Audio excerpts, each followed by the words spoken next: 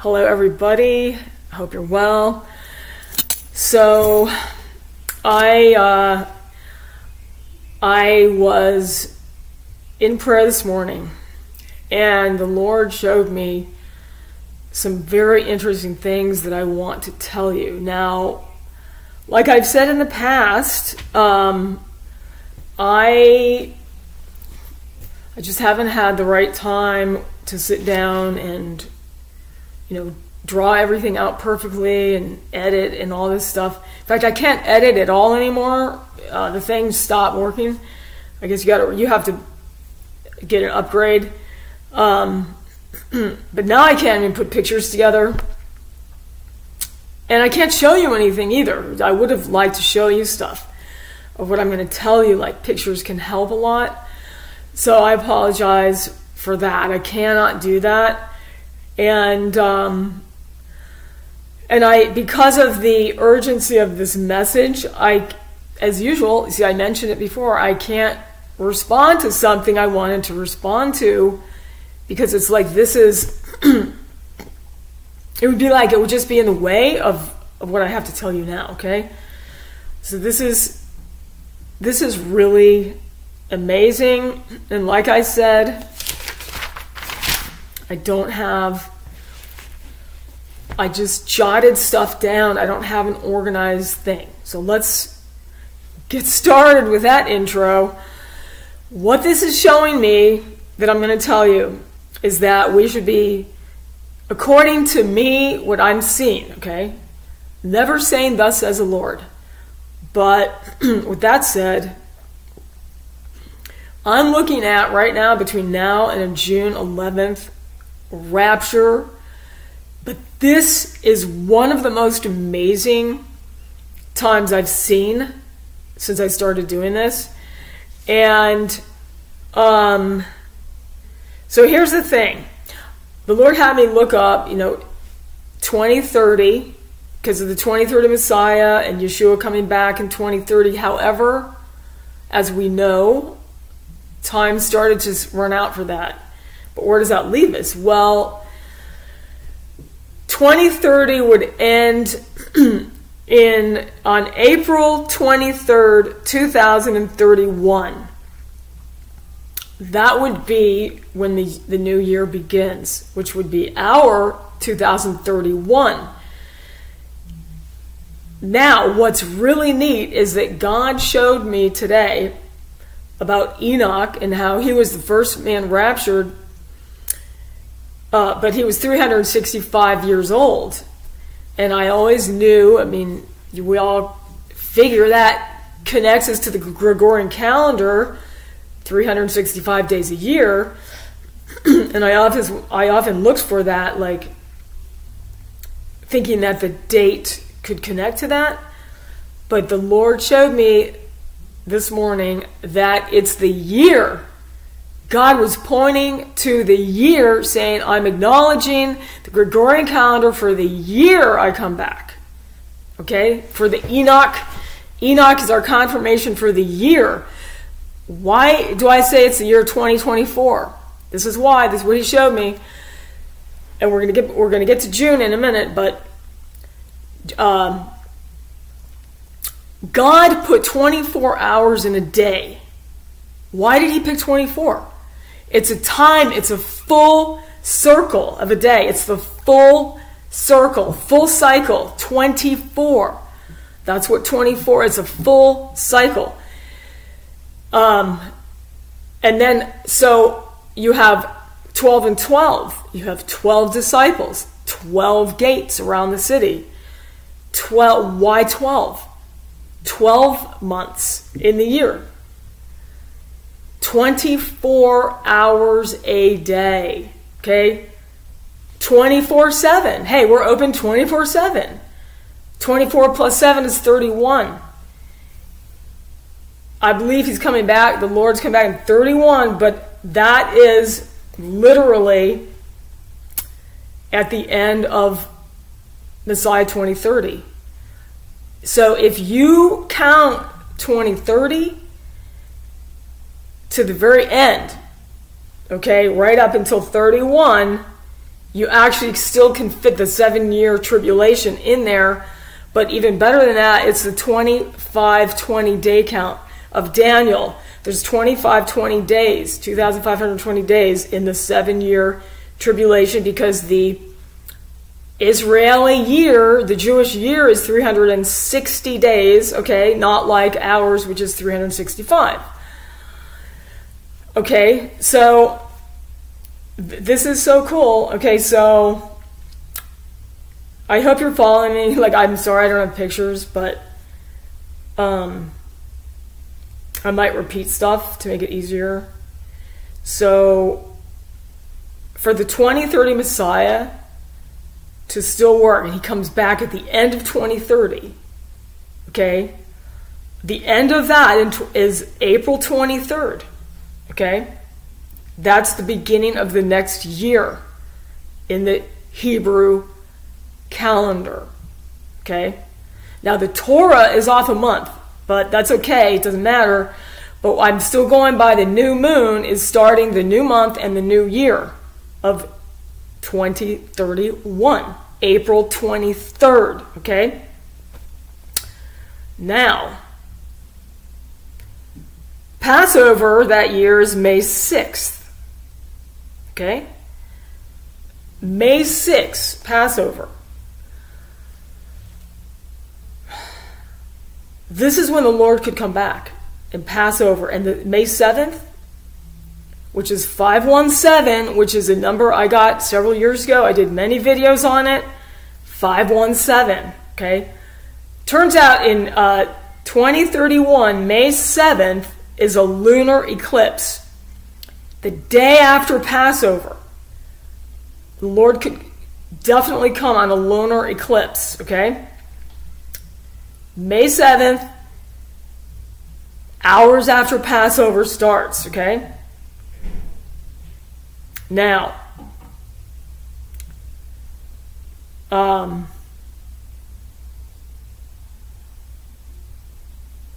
okay,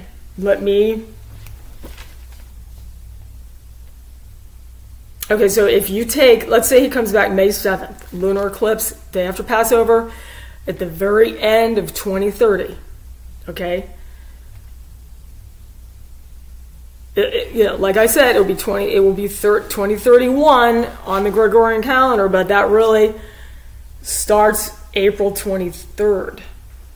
That's when the year 31 starts, because God always starts the year in Nisan, okay? That's what he told Moses. I always say that. He starts the year in the spring, always the month of Passover. Okay, that's where this is coming from.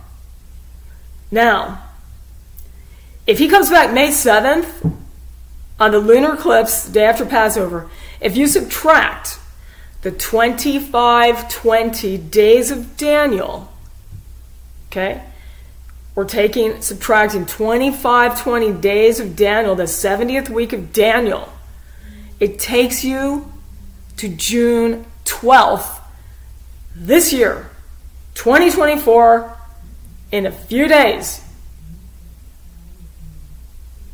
Why is that significant? Because June 11th and 12th is Israel's Shavuot, Feast of Weeks, Pentecost. Hello. That's when the church, Pentecost is when the church was born, when the Holy Spirit came down suddenly and filled the people in the upper room waiting. Because Jesus left and said, tarry here a few days until I send you the Holy Spirit.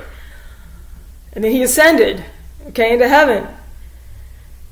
So they waited, and on that day of Pentecost, suddenly like a mighty rushing wind, the Holy Spirit came down and filled them. That was the beginning of the church age, because it was the Holy Spirit now on the earth, which is the restrainer, which is the very thing that is that's in us, the born-again believers in Yeshua, that's going to be leaving the earth at the end of the church age, at the rapture, because we are, the restrainer is the Holy Spirit in us that's going to depart, okay? The church is leaving at the rapture.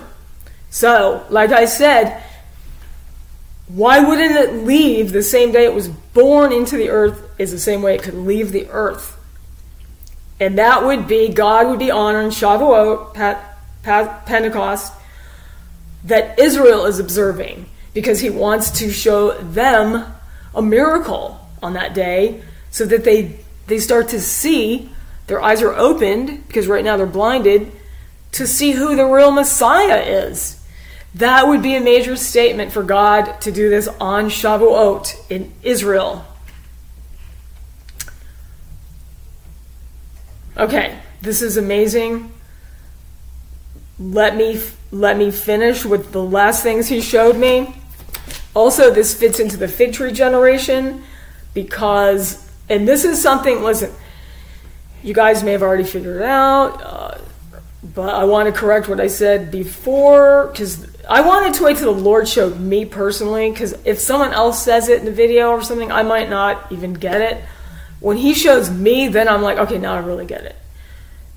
And I'm a little late in seeing it, but, you know, I just do what I can with the time I have. Okay, so this is it. In Matthew 24, Jesus is talking about, you know, when he's coming back, and he's talking about the fig tree, you know, and when its leaves are tender and it puts forth branches, know that the summer is nigh.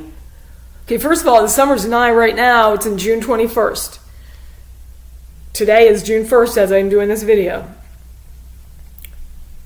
But then it says, that generation will not pass until you see all these things. The tribulation, the rapture, and the return of Christ. He's talking to his disciples who are asking him these questions. But, you know, what really, I don't know why I didn't really see it before, but I really saw it this time. But it says when the fig tree brings forth its branches, is tender and brings forth branches. That means the tree's already been born. It takes time to grow a branch. So because Israel's born in 1948, that's too early to start counting, because it has to bring forth something. Okay, so we know it brought forth something in 1949 when the United Nations took them on as a state. But in 1950, of course, we had Jerusalem became the capital of Israel. And so that's got to be what it is. And that does fit Scripture, and it makes more sense than 1948. But so many of us were all fixated on, it has to be 48, we have to get out of here, you know, generation is 70 to 80 years. No, we went through all that over the several years. All of us together, we had fun, right? Wow, we have been through a lot, folks. Okay, so, but I think we're at the end finally. Oh my God. Okay, so 1950 plus 80 years, 2030. 2030 Messiah comes back at the end. Sets up the millennial kingdom in 2031. After the new moon on April 23rd. 2031. Which again, remember, is April 22nd is still 2030. Because God changes the year in the spring at Passover. Start a new year then. Now, the other thing that's interesting about Shavuot here is that Leviticus 23:4 talks about the appointed times where Israel gathers in Jerusalem. There's 3 convocations of the Lord. Okay, it's Passover, Shavuot, and the Feast of Tabernacles. So if Passover is one of them, then wouldn't it make perfect sense that he literally could come back at Passover to start the millennial kingdom in 2031? Like I said, April 2030, April 23rd, 2031. Okay.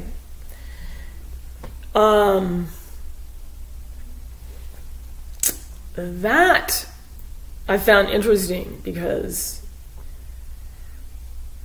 they put the crown on his head when they crucified him, said King of the Jews. Well, perhaps that's symbolic of him beginning his rulership as king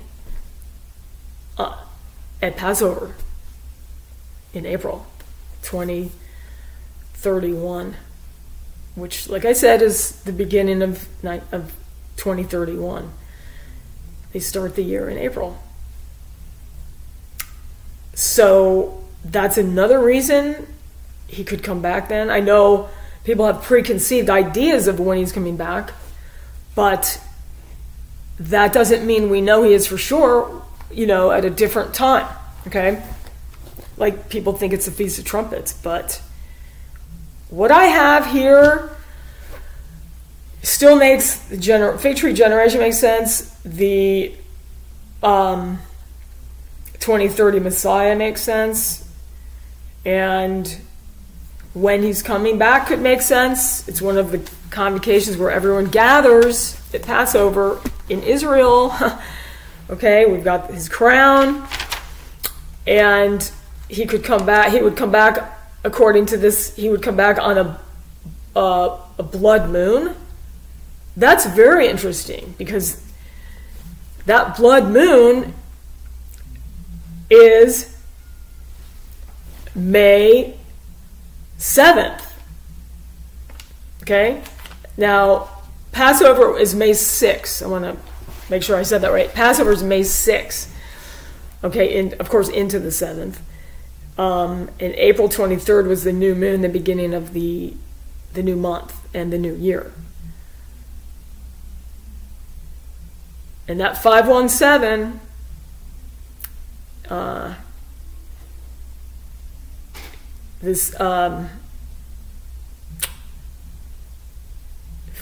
okay, never mind about the 517. I had it written down for the, okay, just forget that part. I'm looking at my notes. Just forget that part, 517. I don't think I made sense with that. But anyway, May 7th, 5-7 is what I'm looking at. That's the lunar eclipse. And again, the 25-20 day count of Daniel fits perfect. So what this would do, if all of this works out, the rapture would happen on June 11th or 12th. And all of these things I just told you will all make sense. Okay. Now, the thing that we have going on right now that makes it possible is that we have a very accelerated situation with the war right now. Biden just told Ukraine, go ahead and use all of our weapons into Russia. They have permission to do that now. And Putin has already said, he said, if the boots are even on the ground from NATO in Ukraine, he threatened nuclear strike. Well, we've done way, way more than that by now. And then on top of that, which really blows my mind, which is amazing too, that fits into this time frame, or very well could, is if you all remember, one of the main things that Brother Chris from Global Rapture Watchers came to YouTube with is that God showed him, and also showed Philip Barnett, but he gave him the insight, and this is before the war started 2 years ago, he gave him the insight that that Belarus was going to come into Ukraine and take Kiev, and that would be what triggers off, I think that was the nuclear trigger. Well, just yesterday, they were talking about Belarus taking Kiev. Yeah, Belarus, which did not have nuclear weapons in it until recently at all, is now has their eyes on Kiev. I mean, this is absolutely amazing. This is prophetically confirmed from God. Okay, God showed him this several years ago, and it is now happening, which means the rapture is before that. Okay, that's what God showed him. The rapture is before that, and this is what's going to.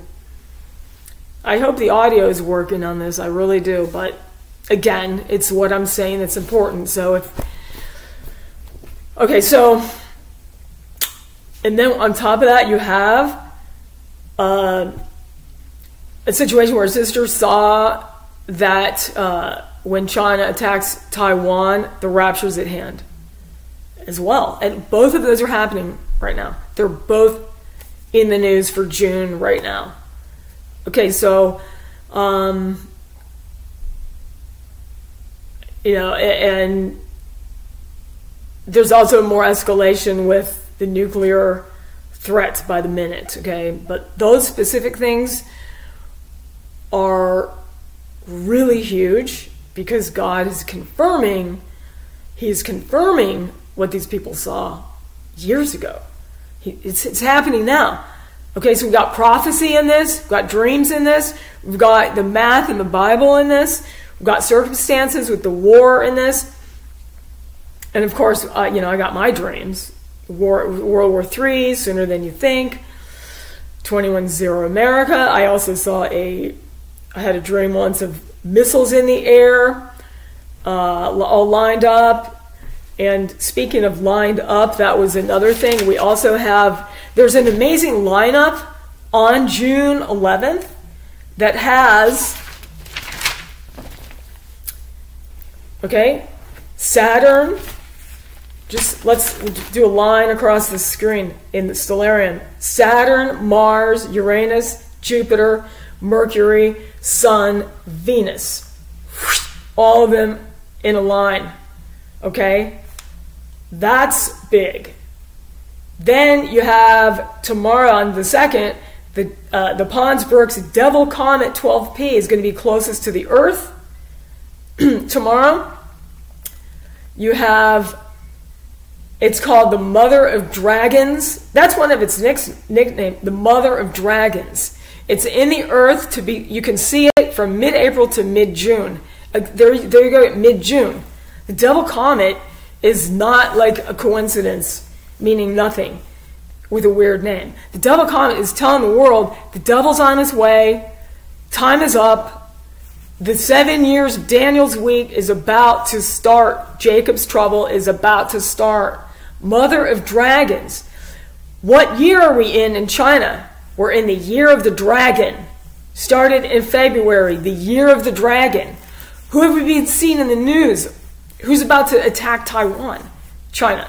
This is the year of the dragon. The devil's coming to the earth. This comet is no joke.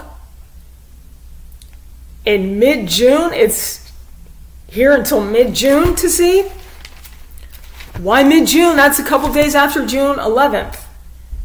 If that's the rapture, I'll tell you, you're going to see a lot of devilish, demonic stuff on the earth left the day after the rapture. The Holy Spirit restrainer will be gone.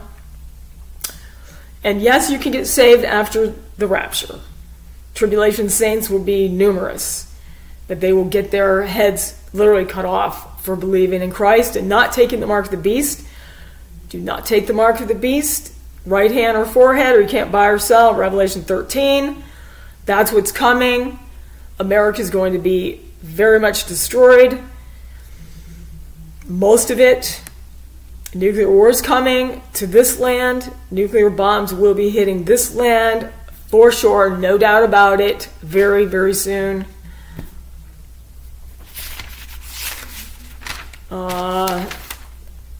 I mean, seriously, does the Mother of Dragon comet give us a little clue about that? Yeah, we got some stuff lined up, ready to happen. And you do not want to be here for the day after the rapture, I'll tell you that much. You do not want to be left behind. And by the way, also, there was that video, I did it years ago, on it. That's it. There's a game called, I think it's called, what is it called? It's called like After the Rapture or something. It's a video game, and literally they have the rapture, I think it's June 6th. Okay, so you gotta wonder about that one too. Now, again, we could leave before the 11th. I'm not saying we gotta wait. One more thing, I'll close with this. In June, or in 2031, you have, I wish I had written a little more down on that one, but I think, yeah, you have Venus, the Sun, and Mercury in the devil's horns, and Jupiter near Pleiades at the time that the Sun is in the Bull constellation. So that would be when Christ returns. Why is that interesting? Because it's judgment. It's that judgment will have begun in a final way. Of the Lord will have come back. So come to Christ if you haven't, so that you're not left behind after the rapture, which will happen very soon. Believe that he died on the cross. They crucified him. They buried him. He rose from the dead on the third day. 1 Corinthians 15, 1 through 4. That's the gospel. The Bible says if you believe that for your sins, and he shed his blood for your sins on the cross, if you believe that for your sins, he made atonement for your sins. The Bible says if you believe that he is the Son of God, that you shall be saved. And you should be filled with the Holy Spirit and sealed until the day of redemption. Sealed until the day of redemption, meaning once you're his, you belong to him by believing the gospel for yourself, that you are saved. It's a gift of God, not of works, lest any man should boast. It's a gift, a free gift of salvation. Therefore, sin has been washed away from your life because God now sees you through the blood of Christ. So you are clean, white as snow, filled with the Holy Spirit, which makes you not want to sin. It's a whole process of transformation once you get saved, not to be confused with some idea that if you sin, you lose your salvation. It's an excuse, a license to sin. No, like I said before, it's a license to get saved even though you're not perfect and never will be. As we desire to be more like the one who loves us, because he's very incredibly beautiful, and we want to be like him because he now lives in us. Christ in us, the hope of glory, once you're saved. So I would recommend that you do that now. Time's running out. This nuclear threats are explosive right now. And keep your eyes on the sky. Don't get distracted with the baloney going on in the world, because we got important things ahead. We're about to leave the earth. Praise God. So get as many saved again while you can, because pretty soon it'll be too late. And you're going to get your crown for watching, the crown of righteousness. So don't give up watching, because you've heard this before. I've thought he was coming before. That's the enemy trying to make us not watch now, because something amazing, he should have come back before. I'm not listening to that garbage, and you can't do that either, okay? We've been watching for a long time because he's been coming for a long time. But pretty soon, he's going to be here, and we won't. We'll be with him after he comes at the wedding banquet. Okay? So I look forward to seeing you there. I love you guys. Take care, and I will see you next time.